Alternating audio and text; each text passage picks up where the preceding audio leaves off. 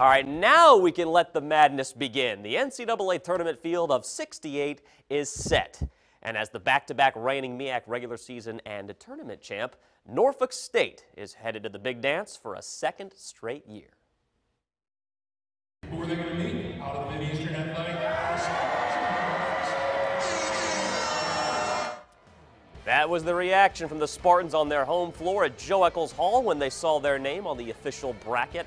NSU again is a number 16 seed in the East region and will have to face defending national champion and top seed Baylor in Fort Worth, Texas on Thursday. Obviously, the team is thrilled to be back in the dance, but head coach Robert Jones, well, not too thrilled about the seed number. I feel disrespected, honestly. I feel like that we were 24-6. We beat UNC Wilmington, which won the league that Delaware got a 15 seed in, from, and I feel disrespected. I feel like that we should be higher. It's just a moment right now that's just disappointing, but I'm a competitor too, so we'll be ready to play on Thursday, and we might be even more fired up to play, honestly, on Thursday. But it's just like I don't understand. I don't understand.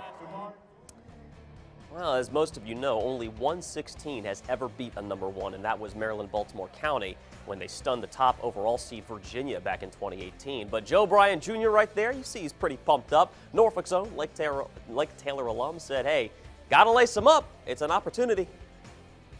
National champs. I'm ready, honestly. I'm ready to go.